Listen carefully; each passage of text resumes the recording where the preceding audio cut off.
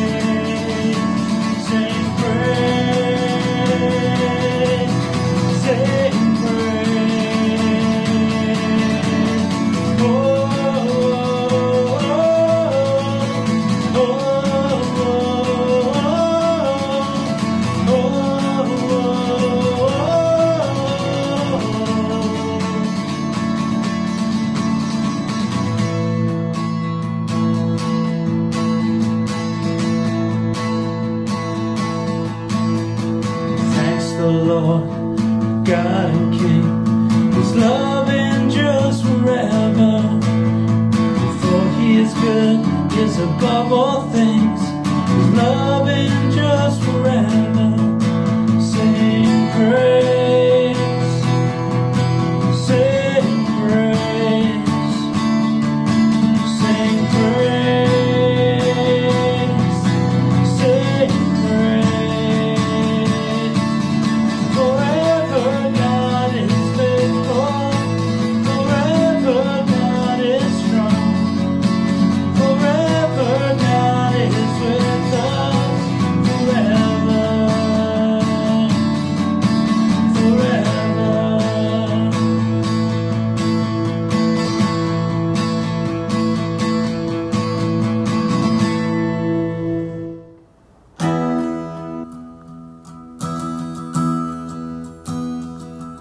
How lovely is your dwelling place, O Lord Almighty.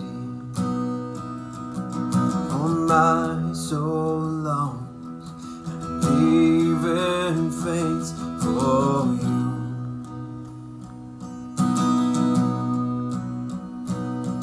For here my heart is satisfied within your presence. I sing beneath the shadow of your wings. It's better is one day in your courts, better is one day in your house, better is one day in your courts, 1,000 elsewhere. Better is one day in your courts, better is one day in your house, better is one day in your courts, 1,000 elsewhere.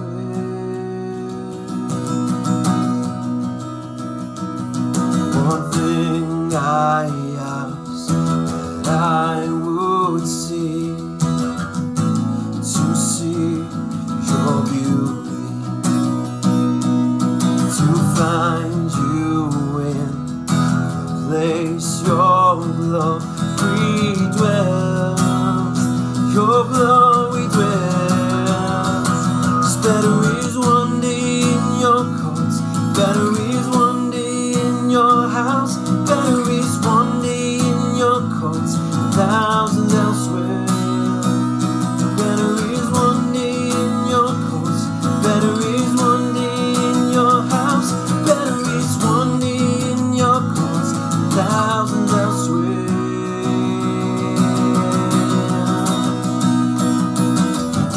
My heart and flesh cry out for you, the living God. Your spirit's water for my soul.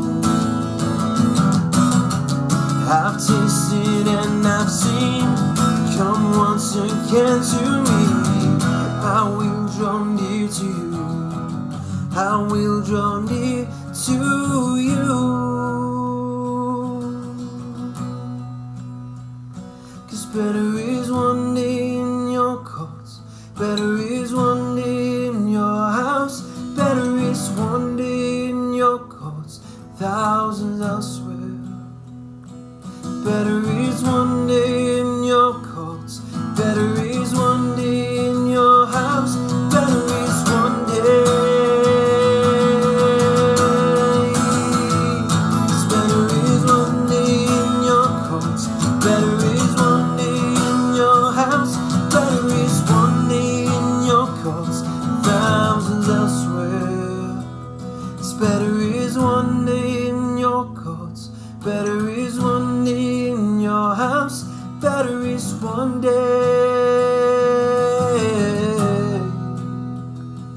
1,000 elsewhere.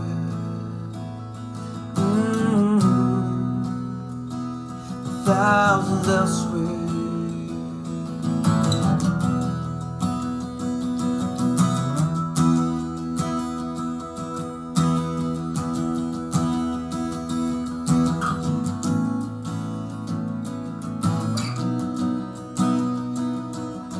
How lovely is your dwelling place, O Lord Almighty.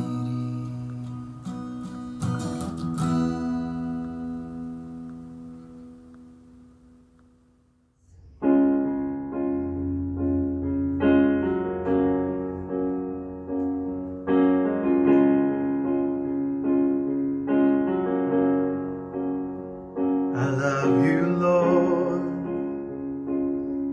Oh, your mercy never fails me.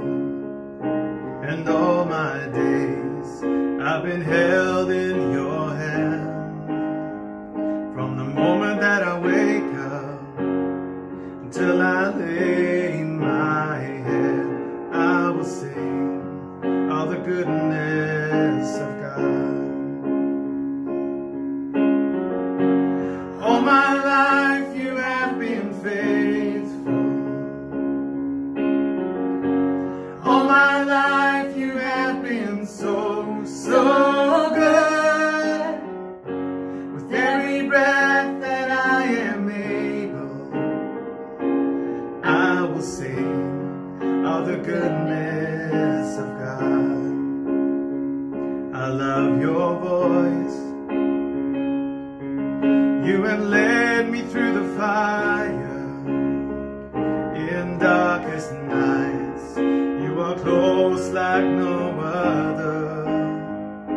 I've known you as a father. I've known you as a friend. I have lived in the goodness of God. 'Cause all my life you have been faithful. All my life you have been so, so good. With every breath that I am able, I will sing of the goodness of God. Your goodness is running after, it's running after me. Your goodness is running after, it's running after me. With my life laid down, I surrender now. I give you everything. Oh, your goodness is running after, it's running after me. Your goodness is running after, it's running after me. Your goodness is running after, it's running after me. With my life laid down, I surrender now. I give you everything. Oh, your goodness is running after, it's running after me. All my life you have been faithful. All my life you have been so, so good. With every breath that I am able, I will sing of the goodness of God. All my life. All my life you have been faithful. All my life you have been so, so good. With every breath that I am able, I will sing of the goodness of God. And I will sing of the goodness of God. I will sing of the goodness of God.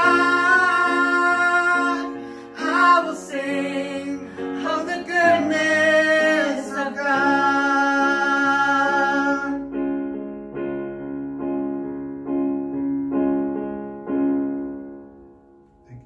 Amen and amen. A big thanks, as always, to our band, our musos, for a wonderful time of praise and worship. Just to say that we are moving towards live streaming. We might even try something next week. There's some things we're busy putting in place, but we will keep you posted. For now, it's a real privilege to be able to share the message with you this morning. And we're going to be continuing our series on seizing the day for Jesus. Remember, the heart of this series is about living one day at a time, grabbing hold of, seizing hold of each and every day, getting the most out of it for God. All right? We said, though, that we do need to be careful that either the past or the future don't stop us from grabbing hold of and seizing our today. And so last Sunday, we began to look at the past. And I shared that picture of the big steel door with you. I said that we need to slam that door on the past.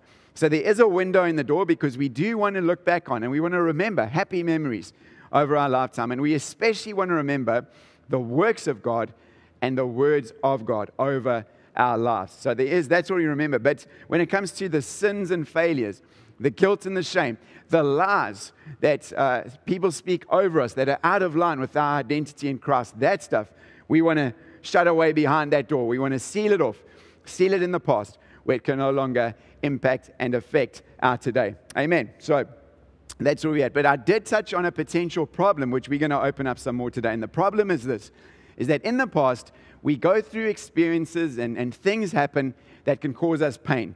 And sometimes we like to think we've moved past it, it's behind us, but that pain can sometimes be, I used the picture of a steel-capped boot planted in the doorway. So we're trying to close the door, but we can't because of this thing that's there. And sometimes we even think we have closed the door, but that boot is in the doorway. It's keeping the door open, and there's still some of this pain and stuff from the past that can filter through and influence our today. So this is something that we're gonna look at some more. Now, we are especially focusing on pain in the past, okay? But we've got to recognize we could be experiencing the same pain with things that are happening in our lives right now. So the things I'm sharing today will look at both the past and even things that we are busy going through in our lives right now. All right, are we ready? Yeah, we go. Okay, so when we speak about pain, what exactly do we mean? What are we talking about? I'll remind you of that story that I shared with you last Sunday, where Queen Victoria outlived her beloved husband Albert by something like 39 years. But many people said that she actually stopped living on the day that he died because she just couldn't get over, she couldn't come out of the pain of his loss. And so when we speak of pain, we're speaking of things like the pain of the loss of a loved one. It could be some abuse or trauma that we've suffered, being the victim of a violent crime. It could be an illness. It could be an accident that really scarred us. It could be a drastic loss of a business. I mean, there's so many events in our lives that can cause us pain and hardship, all right? And these are things which can still influence and affect how we live today. That's what we're talking about. So it has a wider rather than a narrower meaning, just that we get this. Now, to lay a bit of a foundation for where we're going, I want to look at a famous account of Jesus and his disciples caught in a storm out on a boat. Okay, so let's have a look. In Mark chapter 4, verses 35 to 41, famous account, we read this. As evening came, Jesus said to his disciples, "Let's cross to the other side of the lake."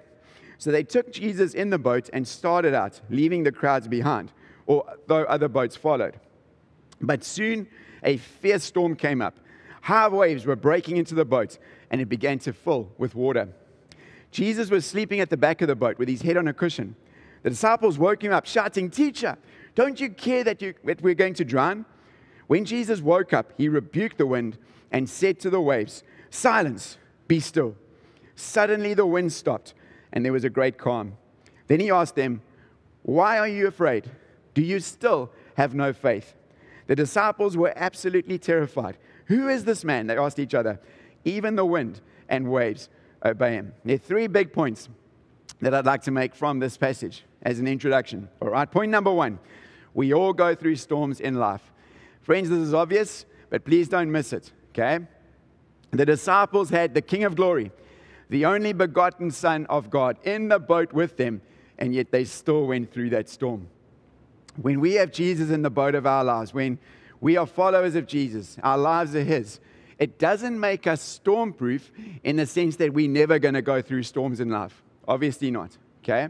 But it does make us stormproof in the sense that the storm will never overwhelm us. It will never drown us and just have its way with us, okay? This was the point that the disciples missed. Not so, okay?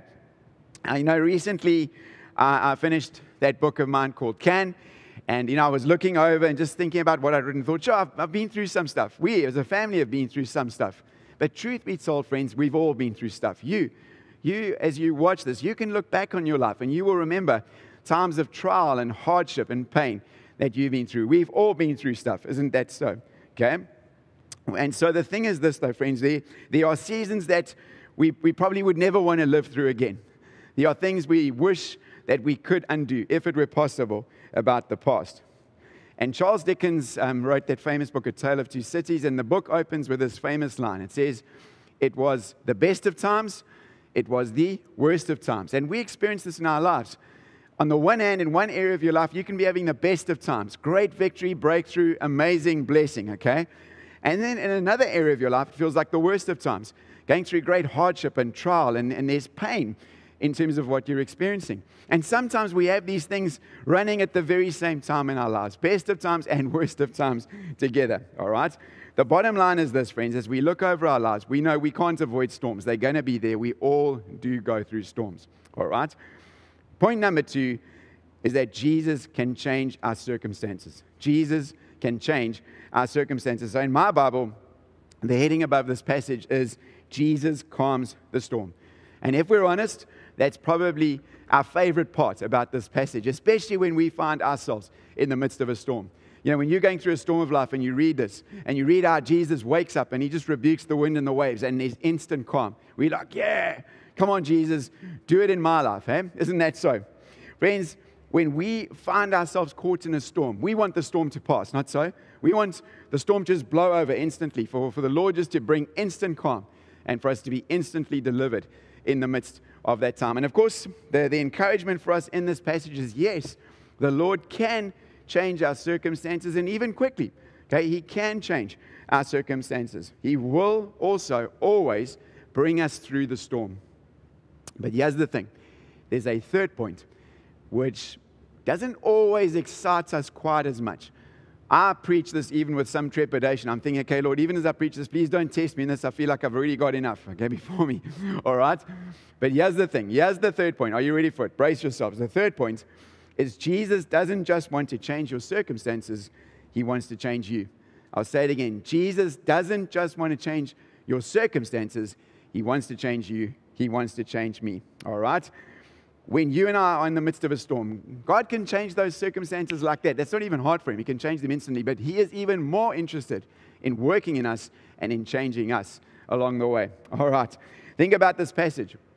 The storm was almost like a test of the disciples' faith. A test which they didn't do all that well in, to be honest. Jesus told them so. All right. They should have recognized that with Jesus in the boat with them, that storm would never overwhelm them. They weren't going to drown because Jesus Himself was present. In fact, some have pointed out that the disciples themselves should perhaps have done what Jesus did. They should have been the ones who rebuked the wind and the waves. All right? They had Jesus with them. They would be fine. But the truth is that storms of life can reveal what's going on inside of us. They can reveal our heart. God uses these storms to grow us and to transform us and to change us as we move forward. And very importantly, storms like this can also point us to God. They get us focused on Jesus. They can even reveal more of who God is in our lives. This is what we see happening with the disciples. At the end of this account, they are in awe. In fact, they're terrified. They say, who is this man that even the wind and the waves obey Him in this way? Remember another storm, a squall on the Sea of Galilee that the disciples were caught in. This time Jesus wasn't in the boat. He came walking to them on the water. And Peter then also walked on water. And that account ends with these words in Matthew chapter 14, verses 32 to 33. It says, when they climbed back into the boat, that's Peter and Jesus, the wind stopped. Then the disciples worshipped Him. You really are the Son of God, they exclaimed. This time it ends with them worshiping, and almost like their eyes are open to truly recognize Jesus for who He is, the Son of God. Charles Spurgeon said this. He said, I have learned to kiss the wave that throws me against the rock of ages. What was he saying? I'll give you a classic example of how this works. Let's say you have a Christian who gets to quite a lukewarm place in their relationship with God. Perhaps they're even in a backslidden place. And then one day, a storm slams into them. Crisis situation. Okay, what happens next?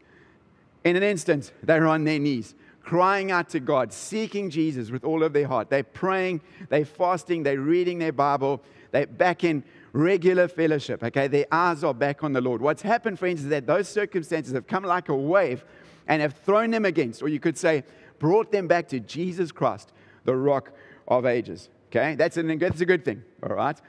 Mark Batterson refers to this quote by Spurgeon, and he writes these great words. He says, "You may not be responsible for what happened, but you are response-able." Two people can encounter the same obstacle, a difficult diagnosis, a bitter divorce, or even the death of a loved one, yet come out on the other side very different people. One person owns his or her pain, while the other person is owned by it. One person becomes better, while the other person becomes bitter. The difference? You've got to kiss the wave that throws you against the rock of ages. You've got to come to terms with the pain that has made you who you are. All right? We all go through stuff in life. We've established this. We're all going to go through storms.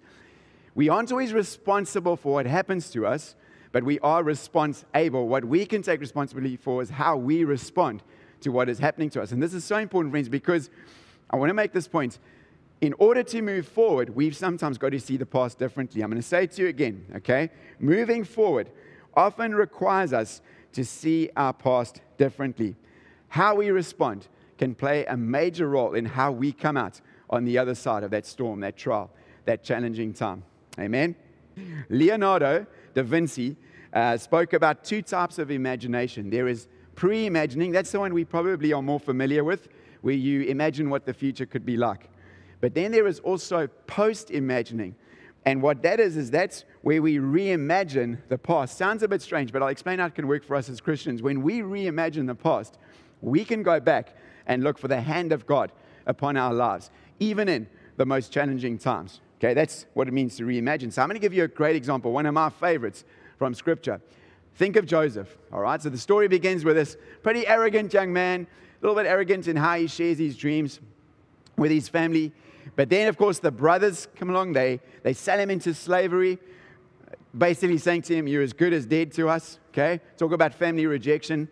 He ends up as a slave in Potiphar's house. But the favor of God is on his life. So what happens? He gets promoted. He's put in charge of the house. Things are looking up until Potiphar's wife tries to seduce him. And when he won't give in, she falsely accuses him. He gets thrown in prison. Okay? Great reward, you're thinking, for his integrity. But again, the favor of God is on his life. The warden of the prison puts Joseph in charge of the prison. He's there for a number of years. We don't know how long. Before a day comes where he interprets the dreams of Pharaoh's cupbearer and the baker who are in prison with him. He correctly interprets the dreams. 3 days later, the cupbearer is reinstated by Pharaoh, exactly like Joseph had said in the interpretation. So Joseph must have been thinking, prison break, man. I'm out of here. This is my ticket. I'm free, okay? How long did he still spend in prison?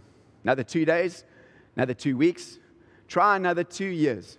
2 years more, longer, forgotten, as it were, in this prison cell. And in this time, you can imagine what must have been going through his heart. But when, 2 years later, the cupbearer suddenly remembers, hang on, Pharaoh, there's this guy in prison who could interpret the dreams that you've had. And of course, he's brought before Pharaoh, he interprets the dreams, and the next thing, he's put in charge of Egypt. Now, his brothers come down during the famine. They come to Egypt seeking food, and eventually, Joseph reveals himself to them. They are expecting the worst, as one would expect. They are expecting him to really deal very harshly and severely with them. But we read of Joseph making this amazing statement in Genesis chapter 50, verses 19 to 21. It says this, "But Joseph replied, 'Don't be afraid of me. Am I God that I can punish you? You intended to harm me, but God intended it all for good. He brought me to this position so I could save the lives of many people. No, don't be afraid. I will continue to take care of you and your children.' So he reassured them by speaking kindly to them." What an amazing response from a man who had every ability with the power at his disposal to make those brothers suffer for what they did to him. He could have almost ended that line, the covenant people of God. You kind of think, if he put them all to death, can you imagine what could have happened? But instead, friends, he responds in this incredible, remarkable way.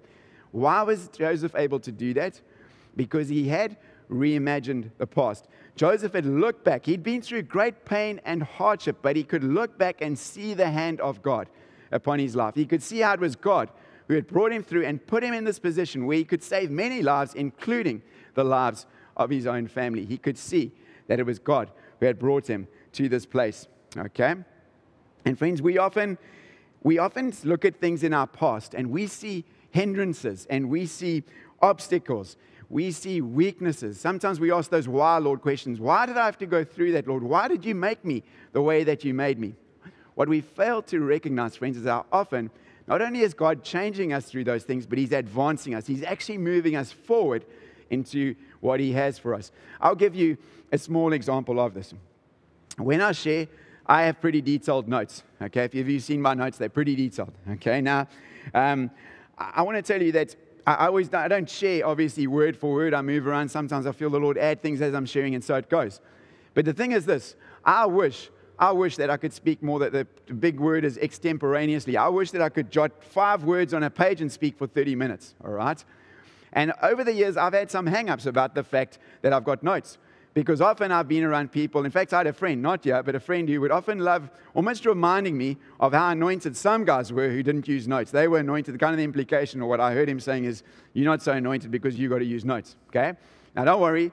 Over the years, I've come to peace with it. I know this is how God made me. This is how I work. And actually, there are some advantages and benefits that I've found in writing things out as I do.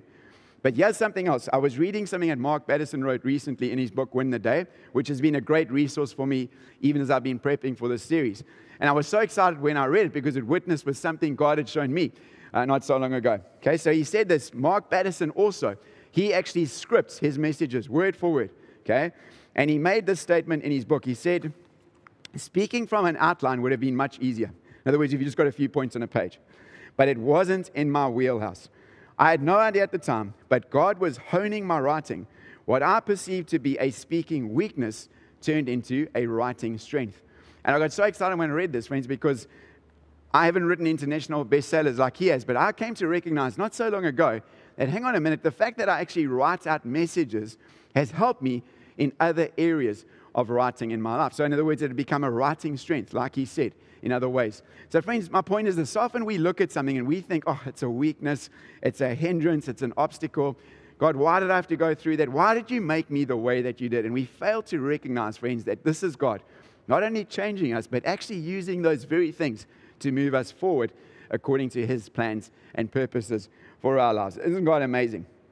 Joseph, friends, first had to learn to be in charge of Potiphar's house and then a prison before he could be entrusted with being in charge with the nation of Egypt. All right. You know, here's something we can all relate to. We go through some trial in life. We wouldn't choose to. We'd rather avoid it. But we go through something and we emerge on the other side of that test with a testimony as God has brought us through. That testimony is not just for us, friends. A few months, a few years down the road, we keep running into people who are in the exact same place we were. They're going through the exact same thing, facing the same stuff. And we're able to encourage them and to help them based on what we ourselves had come through and how we've seen God bring us through. Okay? God works in amazing ways, Lord, in terms of the Lord bringing us through these times and giving us something that we can then help others further down the road. We've all experienced this. But at this point, I'd like to speak to something that might be a little bit of an elephant in the room. Because even as we talk of hardships and trials, we can think about some awful things that even Christians go through. Okay? What about the Christian that is the victim of a terrible, violent crime? I'm not even going to name examples, all right? Or what about the Christian who's diagnosed with cancer? Am I saying that God is the one that gave them the cancer? Are we saying that God orchestrated, He sets up the whole crime that they were a victim of? Obviously not. Absolutely not. We know that sickness comes from hell. The devil is behind all the evil in the world today. We can't credit God with that kind of evil. But here's the amazing thing, friends, and the mystery, because there is a mystery to this, okay? That even in the midst of the most awful, terrible circumstances that we could find ourselves going through, that God is still able to turn and to work those things for the good of those who love Him and are called according to his purposes. This is what the Word of God tells us in Romans chapter 8, verse 28, as we read. And we know that God causes everything. You could underline that word, everything. Not only the good stuff, even the bad stuff, everything, to work together for the good of those who love God and are called according to his purpose for them. Now, please hear me carefully. Not for a second am I making light of what people go through. Being the victim of a terrible crime, having to deal with a dread disease, or a host of other awful, terrible circumstances and things that people have to face in this life. Christians especially, okay? These are the kind of things that often have us asking the why, Lord, questions. Why, Lord, did I have to go through this? Why did it happen to me? And to be honest with you, friends, a lot of those hard why, Lord, questions are probably only going to be answered in eternity. We're not going to get all the answers in this side of eternity. But here's the thing. Even as we go through these times, we have this confidence that the Lord will bring us through. He will indeed bring us through. And as only He can, and there's a mystery to this, friends, but as only God can, He's able to turn those things and to produce something good from them, to produce something good. They're not good themselves. The circumstances aren't good, but God can somehow bring something good out that will be to His glory, that will be for the good of those who love Him and are called according to His purposes. Now, as we come in towards the landing today, I want to speak about two important things that can help us close the door to pain in the past. We are going to finish off. There's another thing I'd like to add next week, but we'll hit these ones today. They're pretty big ones in themselves. Number one, confession. Number one is confession. So last Sunday I shared with you, I said that we are not called to confess each and every sin we've ever committed in order to receive forgiveness from God. I think that would be pretty impossible. Sometimes we sin without being fully conscious of what we're doing. And I mean, I don't know about you, but I can't itemize and list every sin I've ever committed going right back, okay? I don't think that's possible. But having said that, friends, confession helps us when it comes to the past. As some have said, confession is actually good for our soul, all right? And so in the context of healing, we read this in James chapter 5, verse 16. It says, confess your sins to each other and pray for each other so that you may be healed. The earnest prayer of a righteous person has great power and produces wonderful results. Okay? You see, friends, when we confess our sin, and especially stuff that we are still struggling with right now, what it does, it brings that stuff out of the darkness and into the light. And just that act alone of bringing something from darkness to light can strip that sin of so much of the power that it has over us and can position us for a place where we can be healed and we can move forward in the freedom that Christ has won for us. Okay? I remember as a younger believer going through it was like a discipleship training time where we had to share about stuff from the past that we were ashamed of. And it was a great thing for me at that point in my life because I was still struggling to really accept that God had forgiven me for all the stuff that I'd done wrong. Okay? There were certain things that were really bothering me. And just to sit with that trusted pastor friend of mine and to be able to just get stuff off my chest, to be able to speak about things that I was deeply ashamed of, and to hear that I was forgiven. Friends, that day, it really helped me to close the door on the guilt and the shame of that stuff in the past. So there really is a place for confession. Now, I'm not advocating a Roman Catholic kind of a confession. We're not talking about that at all, okay? But I do believe, friends, we'd be a whole lot healthier emotionally, spiritually, even physically, if we would take time to confess. Our confession is always first and foremost to God, but there is a place to confess to a trusted Christian friend, to a mentor, to a leader in our lives, Christian leaders whom we trust. Another word these days that's often used is the word accountability, that we have accountability relationships, people who can ask us the hard questions, but not just for the sake of trying to be a policeman to catch us out, but so that we can confess. If we're struggling with something, we can bring it into the light, and we can pray about it, we can deal with it, and we can live free of it, all right? So confession is important. Now, there is also a place, friends, not only to confess the sins we've committed in our wrongs, but actually also to confess, to acknowledge sins and wrongs that were committed against us, all right? Things that have caused us pain in the past, which can still linger.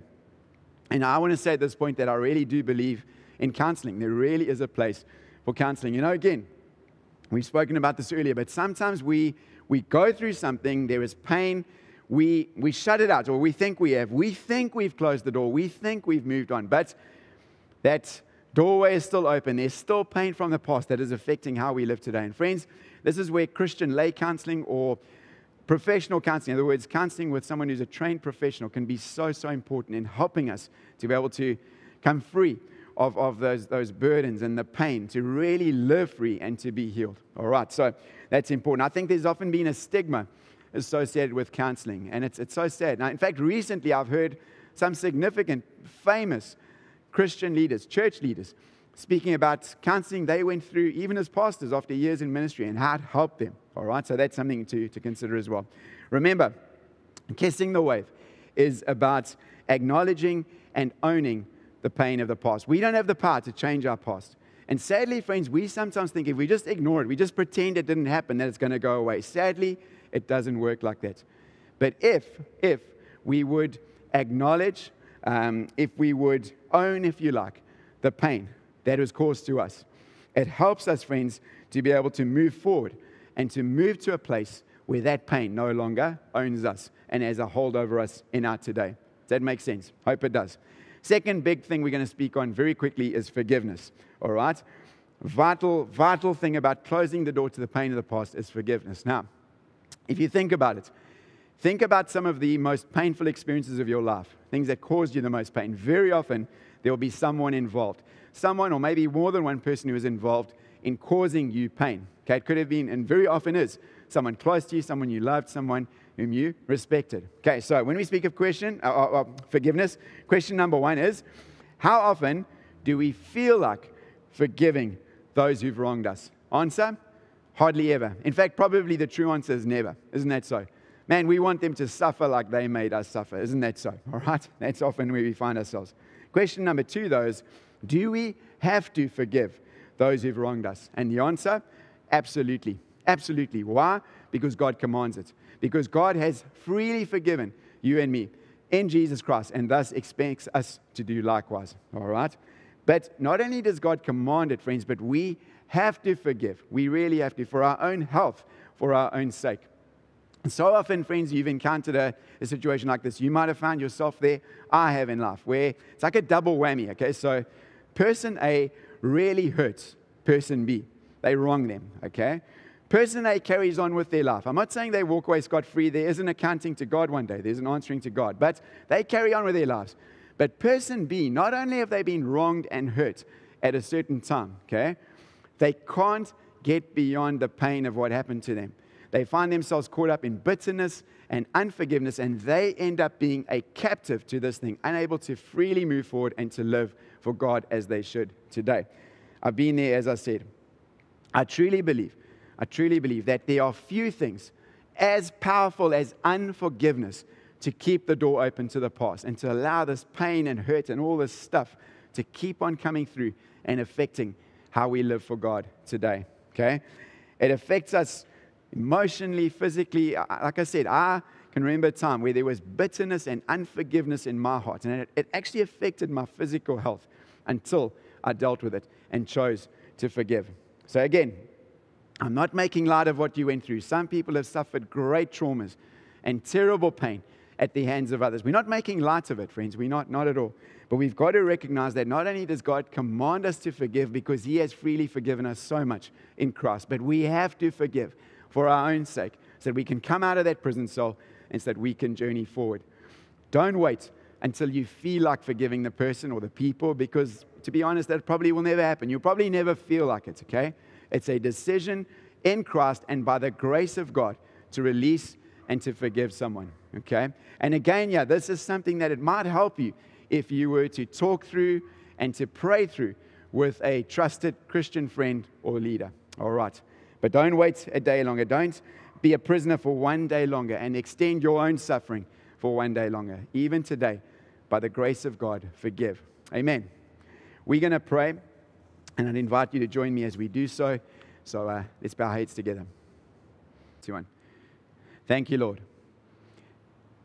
Father, we thank you that you enable us, you empower us, you give us grace to be able to slam the door on the stuff that needs to stay buried in the past, our dead yesterdays. Lord, the sins and the failures, the pain that would try to linger, even the lies spoken over us, Lord, you give us the grace and the power to be able to close the door on that stuff. Even as you remember it no more, you help us to be able to do the same. But Lord, we recognize the potential for pain that we've experienced in the past, from traumas and awful experiences, to keep that door open and to cause that stuff to keep flowing through and affecting how we live for you today. And so we want to pray, Lord, especially into these two big points of confession and forgiveness, that you would give us grace, Lord, to be able to even own what was done to us, to acknowledge the pain, not to pretend it's not there, but to own it so it no longer owns us. And then, Lord, to be able to forgive those who have wronged us. Oh, Lord, we recognize we need your help with this. And today I want to pray. It might not be for every single person who's watching this right now, but for those who recognize that they've tried to ignore stuff in their past, but it hasn't gone away. No, it's there. And also who have especially struggled to forgive those who hurt them and wronged them. We especially ask today, now, in the name of Jesus, for special grace by the power of the Holy Spirit to be able to respond in a way that leads to freedom and love. I pray, Lord, that we would acknowledge what happened. We would recognize that although, Lord, you didn't bring about the evil, that, Lord, you are able as only you can to turn things and to bring something good from the most awful of times even. Only you can do that, Lord. And we recognize, and even some of the things that we thought were mistakes, or we would think of as disadvantages and think of, why did I have to go through it? We recognize, Lord, how you work through those things, not only to change us, but even to move us forward according to your plans. Oh, Lord, we recognize you blow us away. And we know, Lord, there are some questions even now we don't have the answers to, and we probably won't have the answers to. But we trust you today, Lord. We know that you're at work in our lives. We know that in the midst of the storm, you are most of all seeking to change us. And so, Lord, we trust you today. We pray now, Lord, we lift up these things to you, and we want to release them to you today. The pain, the hurt of the past, we acknowledge it, and we pray, Lord, that you give us grace to be able to let it go and to close the door, especially through forgiveness. Today we choose. We choose. We don't feel like it, but we choose today, by your power and grace, to forgive those who have wronged us in our past. Perhaps right now, as you're watching this, there might be specific people you can see. You won't have to go looking for them. They'll be there. The faces will be before you. And maybe they are faces you associate with great pain and hurt and shame in your life. I want to say today, friend, that by the grace and power of God, as you choose to forgive, even when the feelings might not be there, God can do a work in you, a healing work, a liberating, freeing work. And that maybe the feelings might even come later. But I encourage you now, by the power of God and in the name of Jesus, release these people. Just hand it over. Say, today I choose to release and to forgive them for what they did to me. I freely forgive them as I have been freely forgiven through Jesus Christ. Thank you, God, that right now you heal my heart. Thank you that right now, Lord, I come out of this prison cell that I've been living in. I pray that emotionally, physically, spiritually, I would be healed as I release this pain and these wrongs to you in the name of Jesus. We pray this now. We thank you, God, for freedom. We thank you for moving people forward even today. Thank you, Lord, that the past won't stop us from grabbing hold of and seizing today as you have purposed for us. We pray this now confidently in the mighty name of our Lord Jesus Christ. And together we said, amen and amen. If we've prayed and you still feel, this is a burden, it can happen. Please remember what I said. Please remember it's a place to get together with leaders, with friends, even counselors, just those you trust who can help you to talk through, to walk through, to pray through, and to come to a place of real freedom in Jesus Christ. That's your portion. So I hope this has helped you today. I hope it's encouraged you. We look forward to another. I've really been enjoying this series. I hope that it's helping you, and we'll continue next Sunday. Thanks so much for joining us today. If you are ready to give, we just want to say thank you so much. We so value your partnership with us through giving.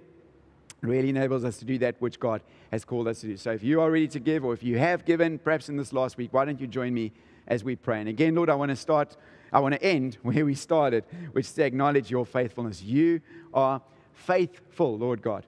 You are faithful, especially as our provider. You take care of us, Lord God. Even in the greatest storms of life, you provide, you bring us through, you care for us. And so, Lord, we do want to, with grateful hearts, with glad hearts, bring to you our tithes and offerings. We, Lord, as part of our worship, even just to declare that we trust in you, Lord God, alone. And we thank you now, Lord, that as you bless us and as you protect us, we also pray your blessing upon these finances and their administration. In the name of Jesus we pray. And together we said, Amen and amen. Wonderful. Thank you so much. Have an amazing week further. God bless you. We'll see you next Sunday. Thank you.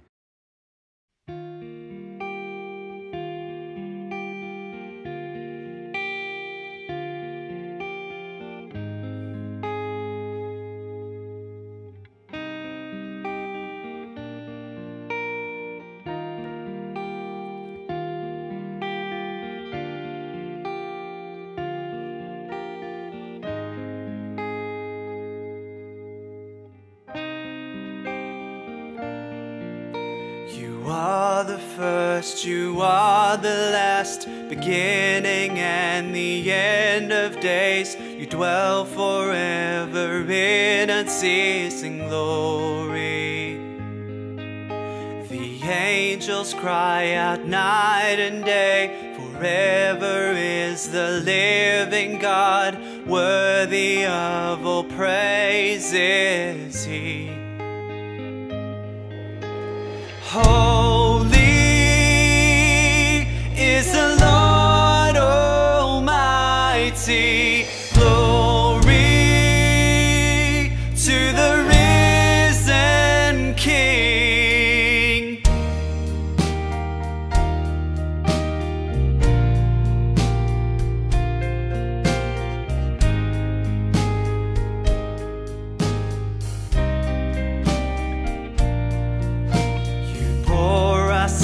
Took all our shame on the cross. You tore the veil, and by your blood I'm set free. In the tomb you were laid, but death could not hold you down. You rose again, victorious.